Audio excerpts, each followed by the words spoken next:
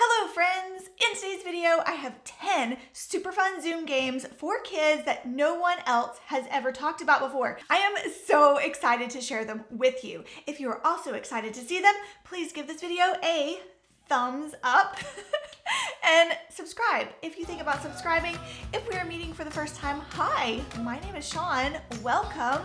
On this channel, I am passionate about bringing back family fun one game at a time. If, as I'm talking about these games, you have an idea that you would like to share with this community that has worked well for your group of students, I would love for you to put that in the comment section down below, because I would love for this channel to be a resource of game and activity ideas for all 24,000 of my subscribers looking for content like this. So I would love to see the comment section become like a collective brain community where we share our ideas.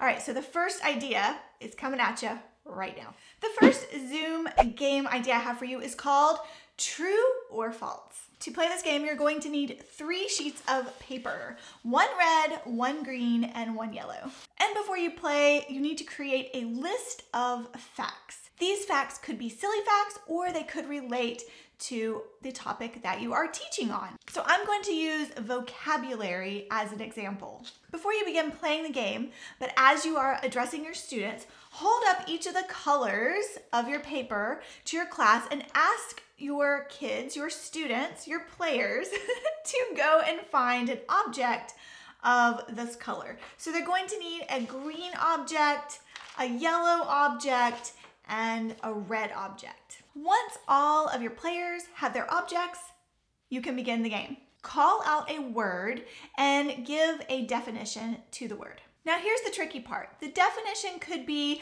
the true definition, or it could be a false definition. Players will respond by holding up one of their objects. So if it's red, if they hold up their red object, that means the definition is false. It does not go with the vocabulary word. If they hold up a green object, that means yes, the definition matches the vocabulary word. And if they hold up the yellow object, then that means they don't know. So it kind of gives them an out. You could assign point values or just simply use this game as a review. Game idea number 2 is like or dislike. Yeah, that's the name of the game. This game works great as an icebreaker or a brain break. Players will need 2 sheets of paper and a writing utensil. And the Zoom host or the teacher of the class will need this handy thumbs up cutout. You could get this one and the pack of emojis that I'll leave in the description box down below, or you could print your own. Ask your players to draw a happy face on one side of the paper and a sad face on the other side of the paper. The Zoom host will call out a word. It could be a food, an activity, or an animal. Players will respond with their sheet of paper whether they like the word or they dislike the word. So they'll hold up the smiley face if they like the word and their frowny face paper if they dislike the word. And as I said, this game works great as an icebreaker or a brain break. The next game is called Goats in the Grass. You may have heard me talk about this game one time before on a previous video that had nothing to do with Zoom. This is an alphabet and alliteration game. The Zoom host starts off with the first letter of the alphabet, which we all know is the letter A, and then gives a location that has the same letter A. For example, ants in Antarctica. Then the Zoom host or the teacher will say the name of another player, and that player has to name something with the letter B. Bees in the boat. That sounds awful.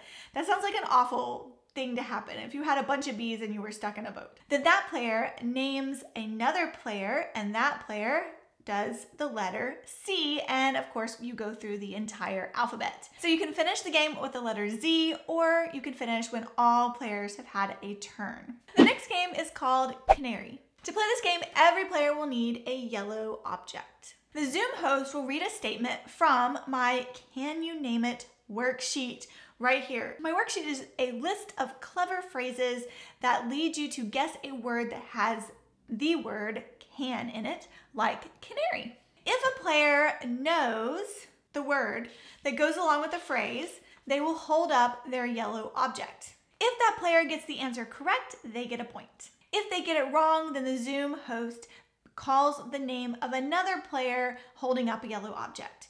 And the winner is determined by whoever has the most points at the end of the game. The next game is called hats. Every player will need a hat to play this game. The Zoom host will need a set amount of numbered cards. They'll need the same number as however many players you have on your Zoom call. And a blindfold. The Zoom host will also need a blindfold. Before playing, the Zoom host will assign all players a number. And all players begin with their hat off their head. The Zoom host will blindfold themselves and pick a number from the numbered cards, hold it up in front of all of the players so that everybody on the Zoom call, except for the host, can see what number the card is. The player with that number is going to disguise their voice and say, "Hats off to you." The Zoom host then has to guess who spoke. Who was the player that said, "Hats off to you"? If the Zoom host guesses the person correctly, then that person is out of the game. If the Zoom host gets that player correct, then that player gets to put on their hat. Then the Zoom host picks another number with the blindfold on, and you go through the same process of elimination. Continue playing until all the numbers have been picked. Now, through this whole time, the Zoom host is wearing the blindfold. At not any point during this game does the Zoom host take off their blindfold. So they're not going to know if they got the name of a player correct, and they're not going to be able to see who is wearing their hat. Continue playing until all numbers have been picked. When all numbers have had a turn, the Zoom host will then remove their blindfold and see who is wearing hats. All the players wearing hats win the game. This next game is called Color Wars.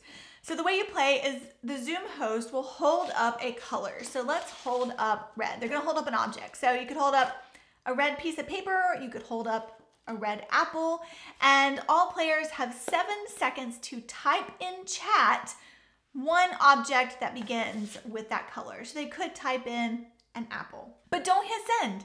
Don't send your answer in. When the Zoom host says 7 seconds are up, then everybody will submit their answers in the chat. If a player typed in an incorrect answer, they are eliminated from the game, and you go on to round 2 with those remaining. So you could pick up, say, green. You could pick up a green object. You don't even have to say green. You could say green, pick up a green object, Baby Yoda.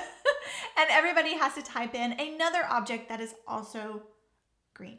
You go through all rounds until there is only one player remaining, and that player is the winner.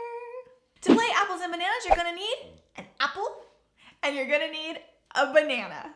This is a very ripe banana. I probably should eat this today. It's at the end of its life cycle.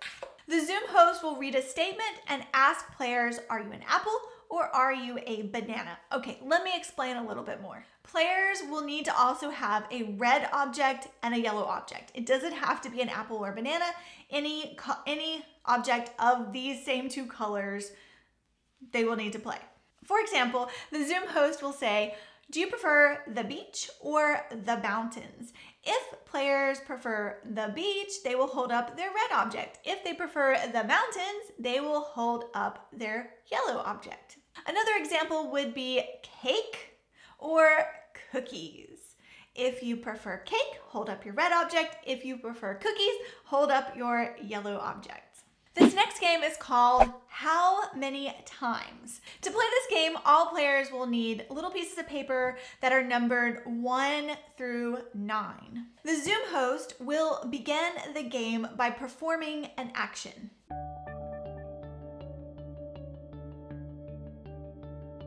Now this game requires players, kids, students to really focus, to pay attention to what the teacher is doing. This is a great game to kind of play in a brain break where you need to bring all of your students back together and help them focus in a fun way. Players guess or count how many times the action was performed. So, do you know how many times I touched my nose just a little bit ago? If you know the answer, put it in the comment section down below. But if we were playing on Zoom, students would hold up that number for everyone to see. The Zoom host then picks a player who had the correct number, and that player gets to perform an action a certain number of times between 1 and 9, and then the other players hold up their number to see if they got it correctly, and the game continues until all players have had a turn or until your brain break is over. Before you begin your game, ask your players to gather one object of all the colors in the rainbow. Roy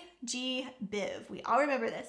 The Zoom host will show a series of colors. I would start off with 3 or 4 colors only. And the Zoom host will ask the players to repeat the color sequence using the objects that they have. In this order, the sequence would be yellow, red, green. And so the players would need to line up their objects in this exact order. If they can't remember the pattern, they are eliminated. And then you would go on to the next sequence or pattern. Now, you don't have to play this game as an elimination game. If you are trying to teach your students or your kids sequencing or patterns, then just have them play along and play as many rounds as you have time for. For this next game, every player will need a spoon and a box of cereal. This is a minute to win it game for Zoom. Every player will put the spoon in their mouth and see how many pieces of cereal they can stack, they can fit in their spoon. Now the catch is they can only put one piece of cereal at a time onto the spoon. When the timer is up, whoever has the most pieces of cereal wins the game. Now, if you have more than one winner, you can play the game again, but shorten the amount of time. Give students only 30 seconds to balance cereal. Before I talk about the last game, I would love for you to consider subscribing to this channel. I post new videos all about in-person games as well as Zoom games twice a week. Now on my channel, we have talked about collaborative coloring before, where we've taken a color sheet and we've colored it together using the annotation tools within Zoom. Now, I just recently found a new channel called Chad Littlefield. That's his name as well as the name of his channel. Chad Littlefield, and I love focusing on the art of connection, in particular the art of remote connection. One, because 2020 and 2021, and two, because pixels are never going away, right? And I highly recommend you go check it out after watching this video. I will leave his channel in the description box down below of this video. But he has something called Start Art. Start Art. Which is basically a collaborative coloring mural that you do on Zoom. And I think it's a fantastic idea. Now, he does have his own coloring sheet printables that you can find on his website that are linked to his video that are super cool. I don't know, this is kind of cool. And I'm thinking about coming up with my own, but a more kid version. But what I love about Start Art is that everybody is working together to create a piece of art. They can choose, everybody can choose their own colors, and you color where the dots are located, and then a phrase pops out from the work of art. Just a cool way to get all of the kids and the students together, creating a piece of art together via Zoom annotation tools. So if you have that access to that feature in your classroom or with your students, then I highly recommend Start Art. I will see you in my next video. Thanks for watching.